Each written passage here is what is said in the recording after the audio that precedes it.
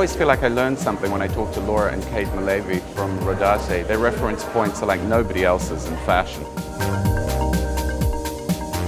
So much in the clothing, and there's such a great story attached to the clothes. Last time it was horror, Japanese horror movies, and this time it's really like nature mixing with C-3PO from Star Wars and the insides of him.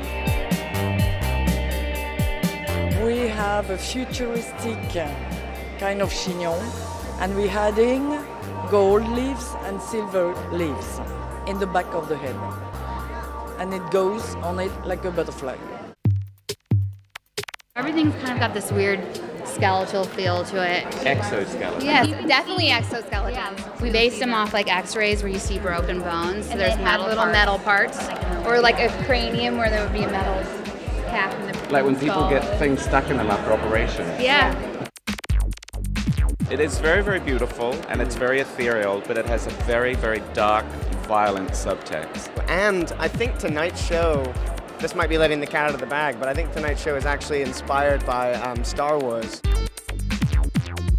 I love this setup in here. This is so very unique in regards to the seating arrangement. And look what they've done to the wall of the Gagosian Gallery. Punched a huge big hole in it. I think it's fantastic.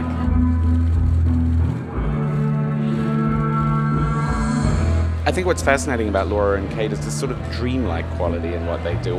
It's a kind of nightmare fantasy. They seem very ethereal, kind of whimsical, almost romantic in a way. Don't you love what Rodarte does with inspiration from films? I mean, they're the most cinematic designers. They really are. They really, they're just such smart women, and they really put so much thought into their stuff. It's kind of like Narnia, punk rock. There's a lot of open weave, there's a lot of texture, there's a lot of nudity because you've got to balance that heaviness. And the shoes were amazing. What a wonderful touch. The shoes were based off of Star Wars, so we actually made them with electrical wires. Just like when you look in the inside of C-3PO.